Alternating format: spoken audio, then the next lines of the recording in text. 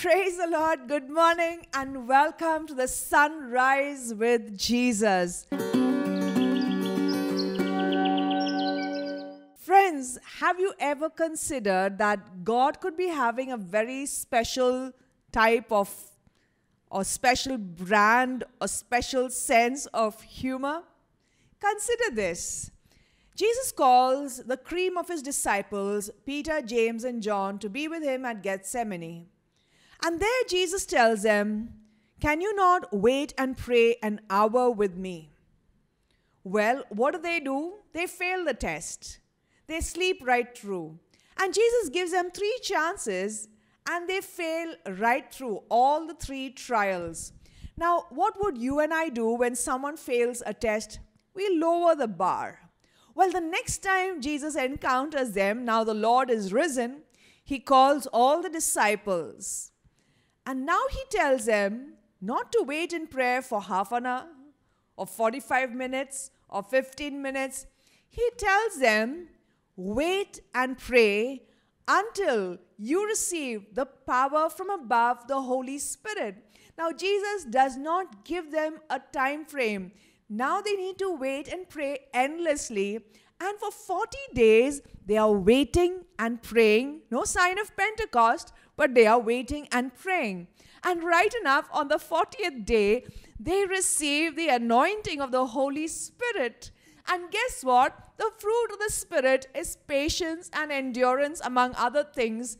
And we see as we read the scripture, and as we see the history of the church, that waiting becomes a way of prayer. Waiting becomes a way of loving God. Waiting becomes an expression of faith. And waiting becomes an essential component in mission, in spreading the kingdom of heaven. Friends, let us consider this. Very often we despaired when we had to wait. We felt desperate, especially when we saw some others not having to wait. Some others seem to get what they want, when they wanted it, the way they wanted it. But perhaps you have been waiting too long for some small breakthroughs. And here is where we must know. A call to wait is a call by God to a higher grace. A call that God gives only those who are special, who are dear to him, for whom he has a greater mission. When Jesus asked the 3 disciples to wait an hour, it was for a grace. And what was that grace? Jesus says, wait and pray that when trials come, you will not fall. And Jesus was referring to the coming of the persecution, his own death, his crucifixion, and those 3 days of darkness until the resurrection. He told them that if you wait and pray, you will be able to go through the season of trials and emerge standing. But later you see Jesus asking them to wait and pray endlessly. Why? Because the mission was greater. Now their mission to wait for the Holy Spirit was not merely to go through a little trial of 4-5 days, but it was for them to fulfill the mission of the Heavenly Father by spreading the gospel to the ends of the earth. In every waiting, we can be so sure God has a heavenly mission to be accomplished in our lives. No wonder Jesus said, Matthew chapter 7, verse 13, Jesus says, enter through the narrow gate. Because he explains, narrow and difficult is the path that leads to life. Broad and easy is the road that leads to destruction. And I am so sure that you and I, living in this age, we understand this word much better than any previous generation could have. Why? Most of us live in the city. And when you are traveling by city roads, you're practically flying through. It is speed that is your privilege. And when you face a roadblock, what do? You stick your head out, you yell, you abuse, and you have your right of way. But when you go to a little village, Have you ever gone into those interior towns? Maybe a little village on a mountainside. The roads are narrow, very, very uneven. And when you are going in your very sophisticated car, you will often find someone on their feet is reaching faster than you. Well, here is where, friends, we must know Jesus tells us the rules of the kingdom of God is very different from the rules of this world. In this world, speed is a marker for efficiency and importance. If you are efficient, you get things done quickly. If you are important, you don't have to wait. But in the kingdom of God, it is necessary to wait. In waiting, I am being brewed in humility. I am being prepared in godliness. Those who wait can enter life. Those who wait can relish the graces of heaven. And not only that, when we learn to wait on God, we learn to wait on one another. And as we learn to wait on one another, we are already spreading the aroma of Christ. In contrast, a person who is arrogant with God, who insists that he gets things done by God as and when he wants, is definitely not a godly person, no sign of humility, and such a person will also be arrogant and impatient with those around him. These are the people who issue ultimatums. These are the people who make life hell for those around them. So friends, today, if you have been called to wait, if there is a suffering, if there is a situation where you are waiting and praying, know that God has a higher mission for you. Know that in this waiting, God is making you the aroma of Christ for those around you. And yes, this is how the kingdom of heaven comes upon this earth.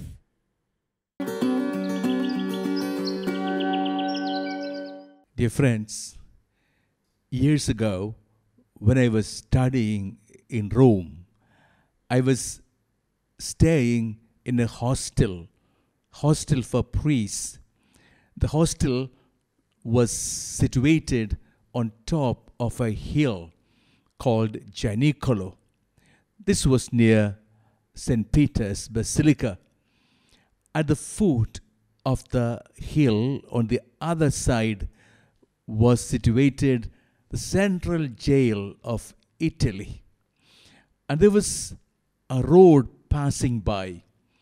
My room was by the side of this road, and down there was the jail. Something I noted from the beginning. At night, after midnight, I would hear youngsters calling out in a loud voice. I did not know what they were shouting for. Later, I realized they were calling out names. Giacomo, Italian name. Leonardo, Priscilla. And they cried out on top of their voice, even bruising their throat. And it went on till early morning.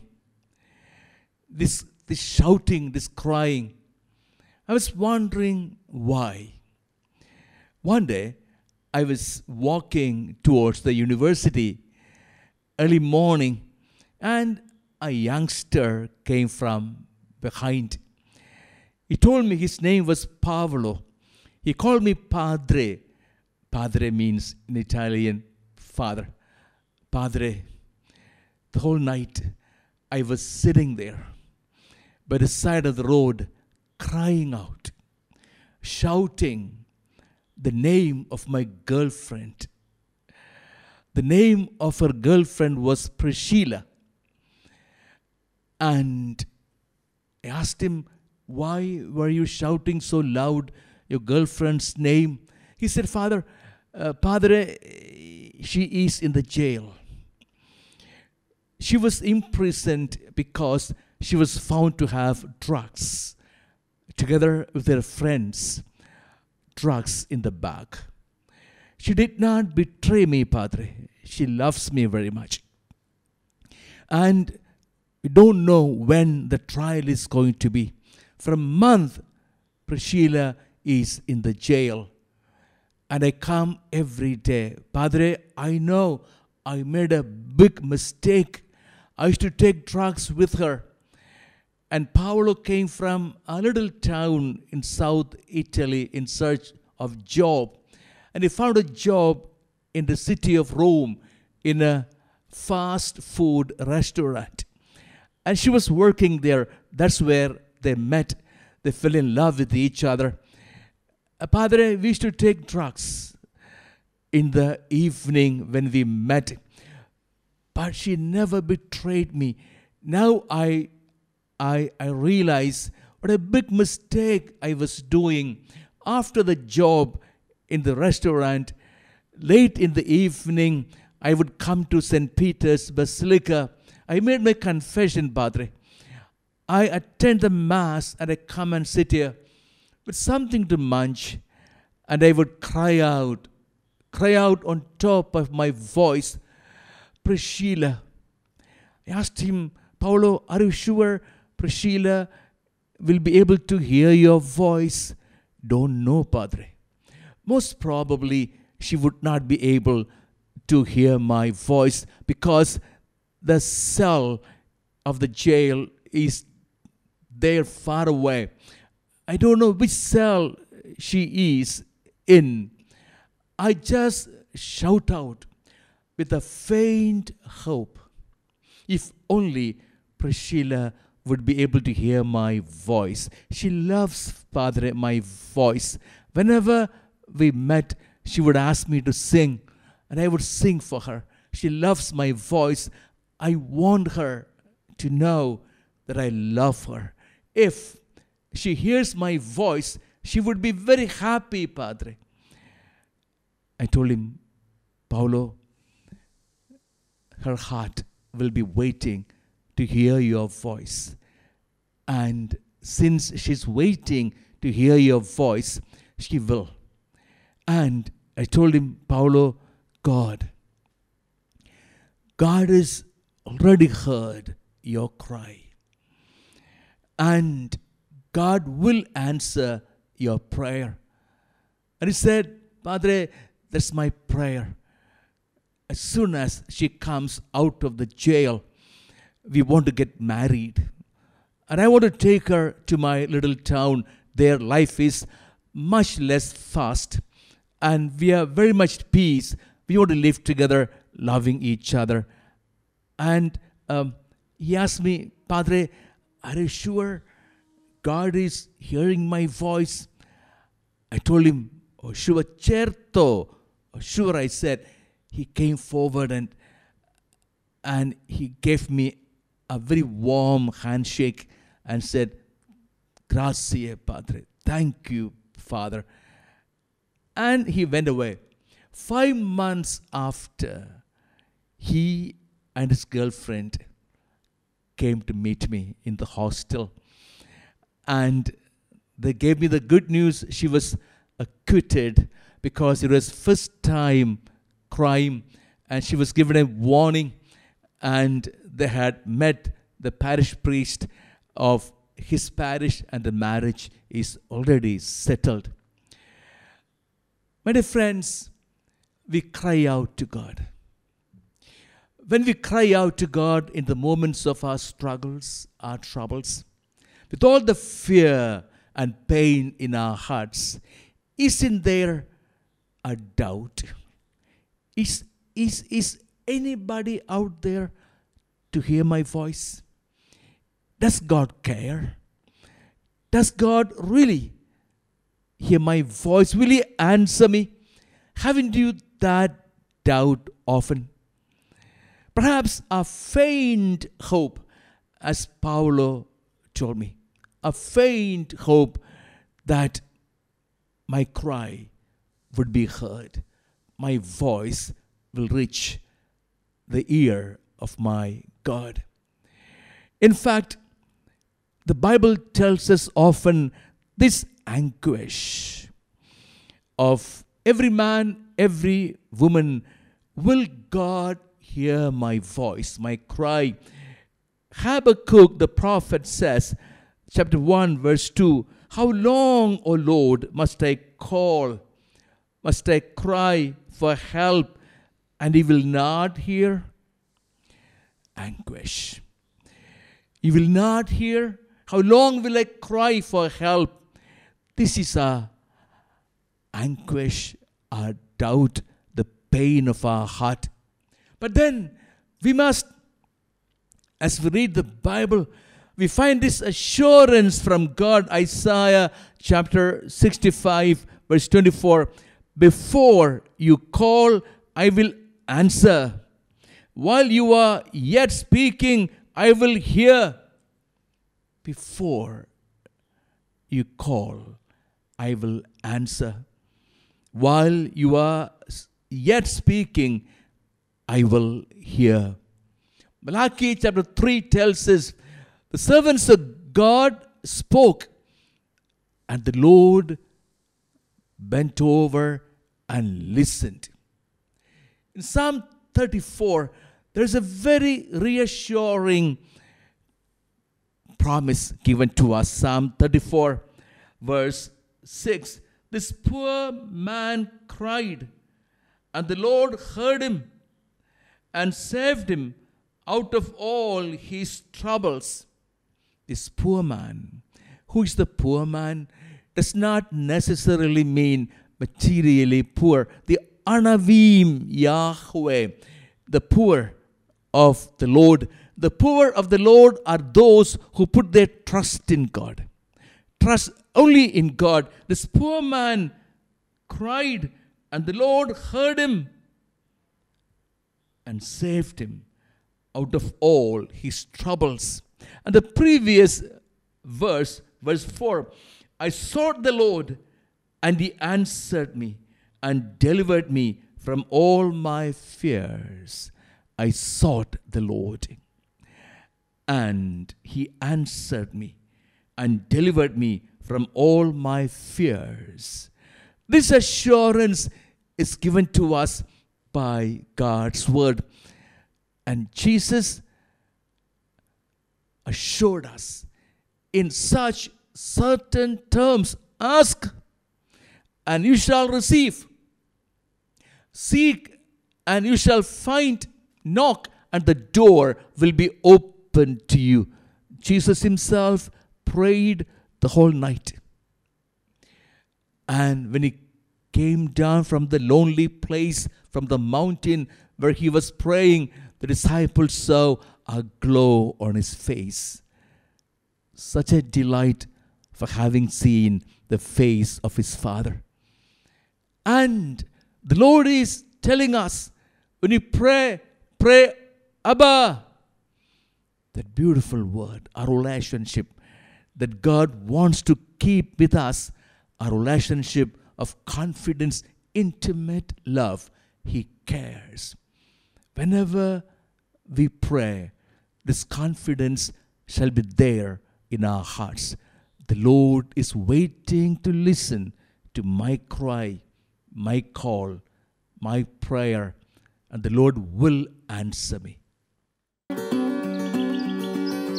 From the rising of the sun to the going down of the same, the Lord's name is to be praised. Praise ye the Lord, praise Him all the servants of the Lord, praise the name of the Lord. Blessed be the name of the Lord, from this time forth, now and forevermore. From the rising of the sun to the going down of the same, the Lord's name is to be praised. From the rising of the sun to the going down of the same, the Lord's name is to be praised. Praise ye the Lord, praise Him all the servants of the Lord, praise Blessed be the name of the Lord from this time forth, now and forevermore.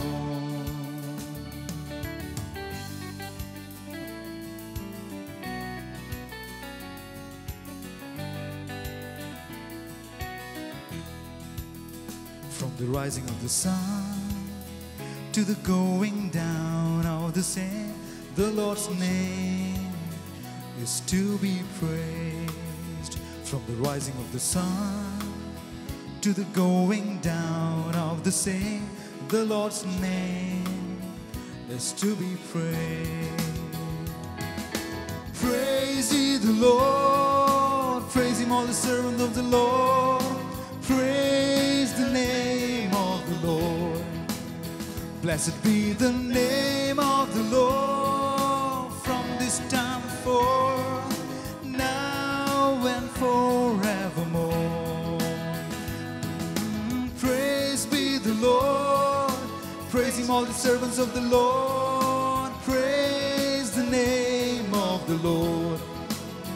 Blessed be the name of the Lord from this time forth, now and forevermore.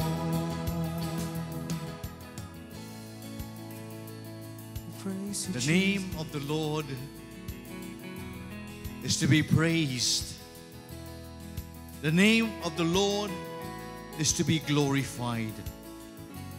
The name of the Lord is to be honored.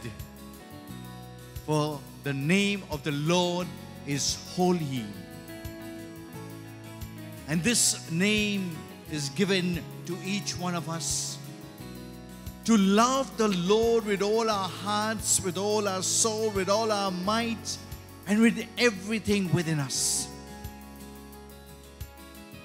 The psalmist repeatedly says we must praise God in everything, in every word that we speak, every deed. And it says in Psalm 130 verse 6, my soul wait for the Lord, that they that watch for the morning. Every morning when we wake up, our mouths must utter the praise of God. For God, you are the God that needs to be glorified. Every morning, Lord, when we wake up, your name must be on our lips, because you have given us this calling to come into your presence. Psalm 5 verse 3 says, my voice shall you hear in the morning. My voice shall you hear in the morning, O Lord. And in the morning I will direct my prayer unto you and look up. My prayers shall be directed to you and you alone, God, to give you the praise, honor, glory from the rising of the sun to the going down of the same. The name of the Lord is to be praised.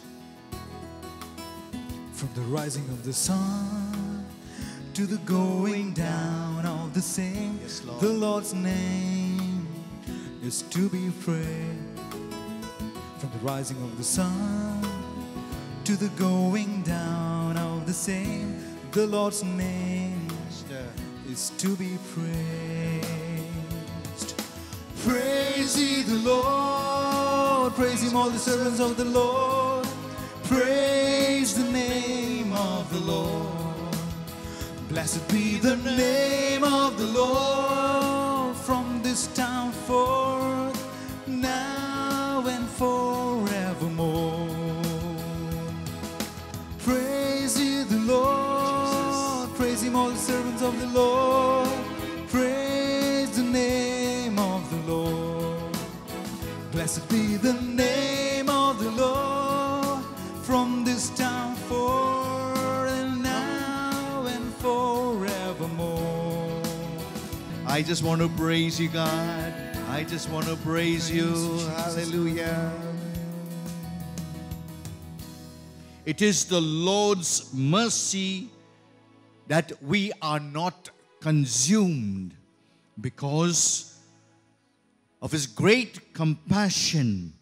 In Lamentation, the Lord gives us a reminder of His great mercies that overflows, His great compassion. It is always ever ready when we come into His presence. Chapter 3, verse 22. And verse 23 tells us, they are new every morning. Every morning, because He is a faithful God. He is a faithful God that is faithful to us. He gives us new insights every morning when we come into His presence. Lamentation gives us the hope that Christ wants to speak to us in the morning. And in Ezekiel chapter 12 verse 8, in the morning came the word of the Lord to me. A promise that we can hope in the morning, Jesus. For you to speak your word just like Ezekiel heard your word. And he said, in the morning your word came to me. Your word came to me in the morning because He came to live with you.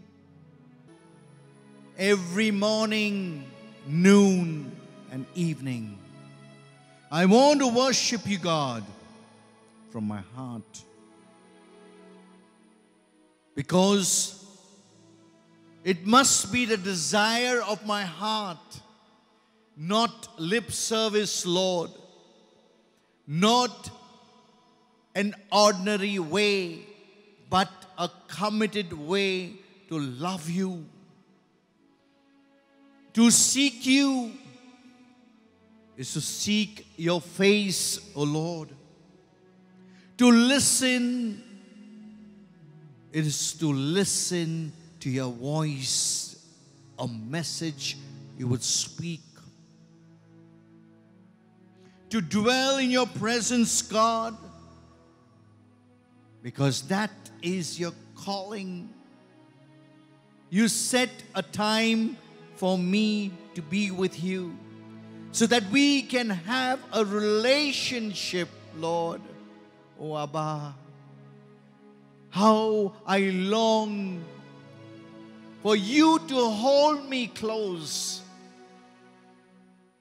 For you are a God who made me.